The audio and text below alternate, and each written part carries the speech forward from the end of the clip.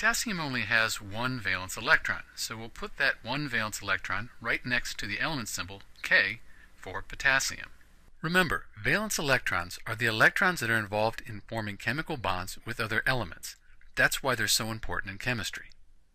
We can find the number of valence electrons using the periodic table.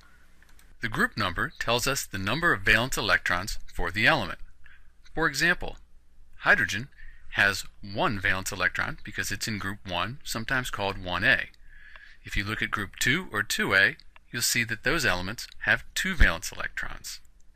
We'll skip over the transition metals since they're a bit more complicated and probably don't apply to you.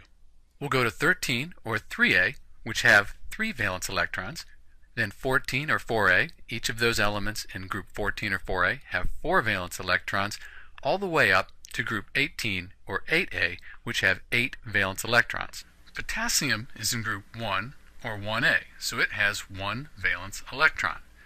We'll take and put that one valence electron right next to K, the element symbol for potassium. So that's the Lewis dot structure for potassium. This is Dr. B, and thanks for watching.